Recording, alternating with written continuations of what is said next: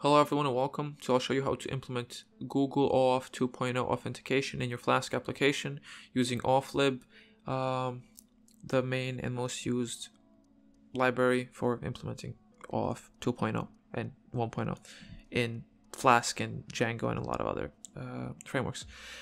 Starting off, let's install the package itself. Since we're using it with Flask, I'll be copying this command, but all of them work. Also, I need to go into my virtual environment, vn scripts activate, and then pip install this.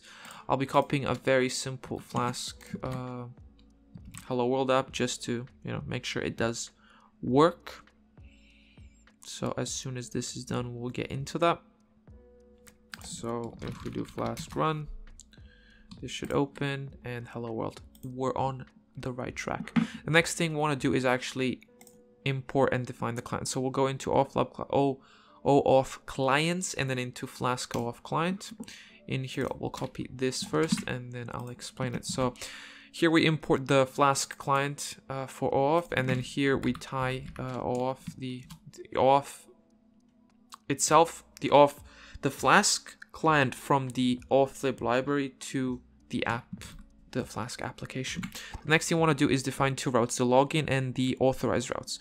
So the login route is the first route that gets hit when a user logs in.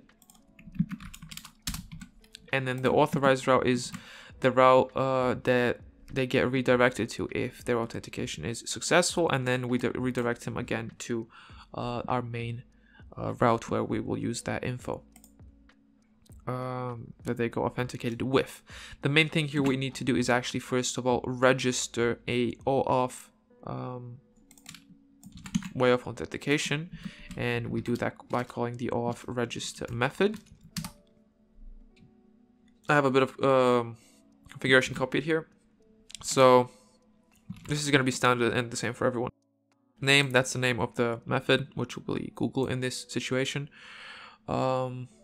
And I'll say Google equals this. So the name is going to be Google, the client ID and the client secret will get from the Google dashboard. Access token URL will be the same for everyone. That's just, you can find it in the docs. We don't have any params for that, and the same goes for the auth URL. We also don't have any params for that. And then the base API URL you will also be able to find in the documentation. The main thing here is the client keyword args, which includes scope. Scope is what we want Google to give back to us using the token and the get method. So instead of calling access blah blah blah this for authentication with Google, we use user info. So user info here, so I will call this as well user info. User info right here will contain the ID, so the Google ID, the profile, like including their name, last name, email, stuff like that, picture, profile picture, and then the actual email. So all of that will be in this user info variable down here. We get this sort of like warning that token is not used. It is actually used, just if you can pass it here as token equals token. But if you don't do that, it will just look for the token in that scope, which will be here, and the code looks cleaner if you don't pass it, and it's just like less stuff moving around and all that. Anyway, so since this is configured, we can move on to the next step, which is actually implementing the Google OAuth into these routes. So to do that, we want to say Google equals oAuth dot create client, and then here we want to say Google create, I think that's correct, create underscore, yeah, should be fine. So we define these here and here, and then instead of saying oAuth Twitter blah blah blah, we say just Google, and then here instead of saying oAuth Twitter, we switch that to Google, oAuth Twitter to Google, and save. That should be fine now. So another thing we want to do is actually import URL4 up here, because we are using it, and then also redirect since we are using it as well. And then another thing we're going to use here is session. I think it's just session. I'm not sure. I think it's just session. And then since we are going to be using session, so this is going to be oAuth config, right?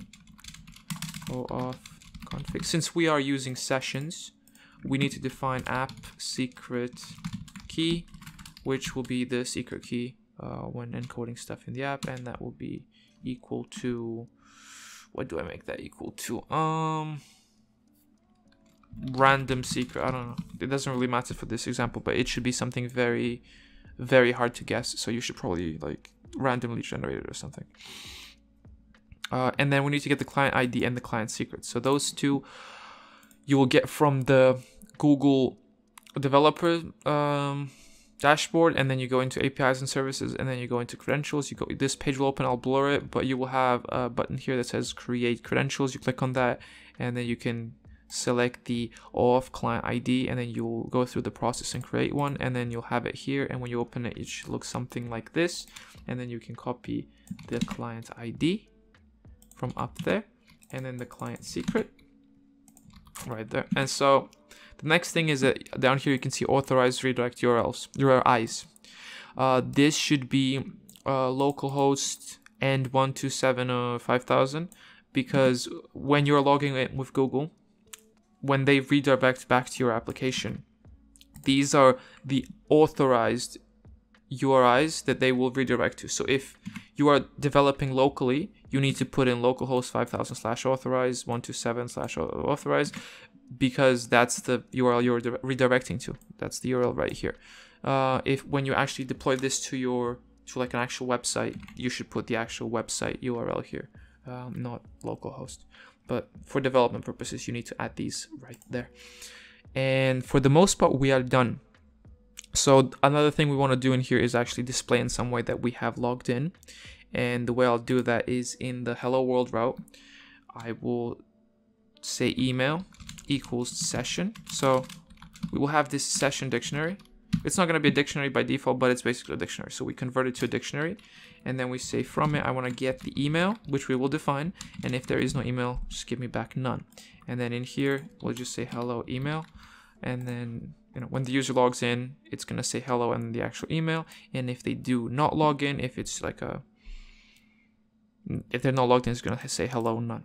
That's like the way we're going to tell if the user actually logged in. Now you could print the user info here and then pick and choose what you want, and you would probably use that to query the database here, and then select the user from the DB and select his info from there, and you wouldn't pass around Google info in your session cookie.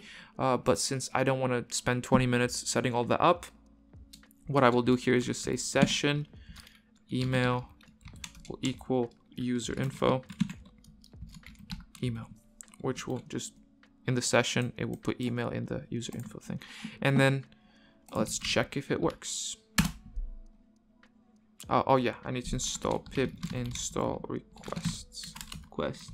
That's because they use it under the hood. The Authlib library uses requests under the hood, and it doesn't install them right away, so we need that. Okay, it should be running now. So now we're on localhost 5000 with no cookies here, no sessions, nothing.